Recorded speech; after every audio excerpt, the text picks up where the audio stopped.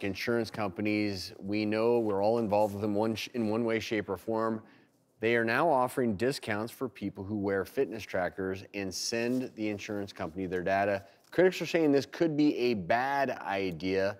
One insurance company in particular announced that all of its life insurance policies would become interactive in 2019, where they're tracking fitness and health data through wearable devices and also smartphones.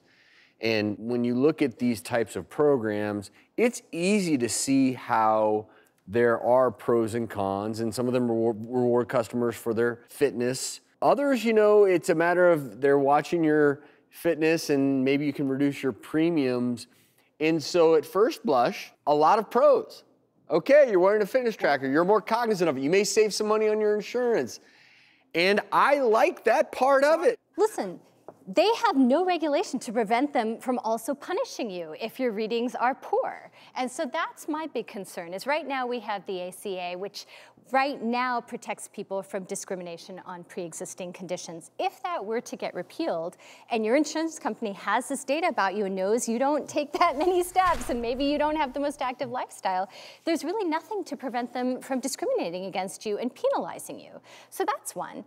Two is that you're taking something that already is unequal, right? A fitness tracker, unless they give it to you for free, costs money. So now the people who can afford a fitness tracker will get discounts. The people who can't afford a fitness tracker, who may not get it from the company, don't qualify for the discounts. So the people who need it the most are going to be discriminated against on costs. I am concerned about sharing too much information, but at the same time, I'm interested in saving lives. If you have a life insurance policy and you're able to prove that you've improved your fitness, you've quit smoking, and you're willing to share that data with your insurance company and your premium goes down hundreds of dollars, I think that is awesome.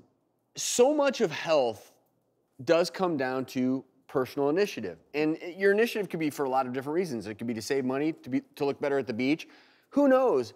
But financial incentives, they do often work. And they do sometimes. I just, with this particular widespread program that all of these policies are tied to this fitness tracker incentivization. One, to your point about privacy, we all overshare. We do. But now you have a device that's broadcasting all of your information, everything from your blood pressure to how many steps you take a day, how active you are.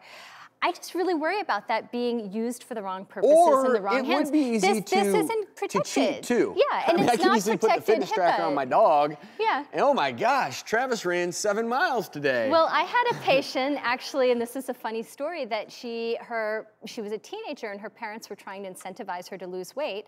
So she would take her fitness tracker that her parents put on her, and this was actually interestingly written up in a book I read recently too called Untangled, and she put it in the socks on low heat and put it in the dryer. And so the fitness tracker was going around giving her all these steps, and it was fake. And so I worry about this. And then lastly, just as a dermatologist, these devices work on green light.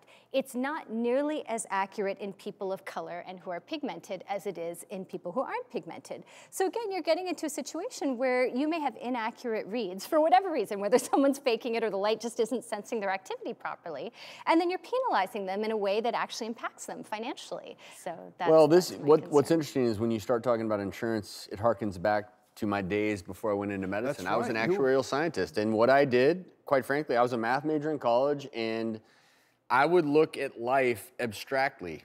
It wasn't a person. It's why I went into medicine. I wanted to interact one-on-one, have an impact on the individual level. But as an actuarial scientist, you look at population data, and you look at the likelihood that, quite frankly, this person might die by a certain age, and what is that going to cost, and what premiums do you have to charge? So this is quite simply actuarial science in a way. Okay, we know that if you decrease your blood pressure, if you move more, and you don't have type 2 diabetes, the data that you plug in, it's real data, and then you know that that person, you can charge them a lower premium because they're likely to live longer. And so there are nuts and bolts to the mathematical part of this that I am very much, I understand. And so my whole hope in all this would just be this. And I mean this sincerely, we should not punish people who are dealing with health issues.